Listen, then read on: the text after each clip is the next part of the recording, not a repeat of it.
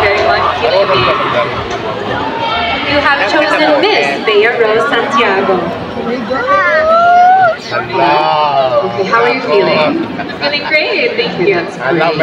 Now my question is, if you can speak to the fishermen risking their lives at the West Philippine Sea, what would you tell them?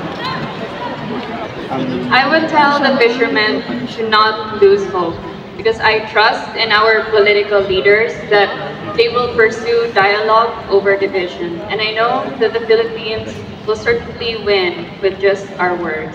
Thank you. Short and sweet, thank you very much. B26. We're more than happy. Ako yung kinabahan.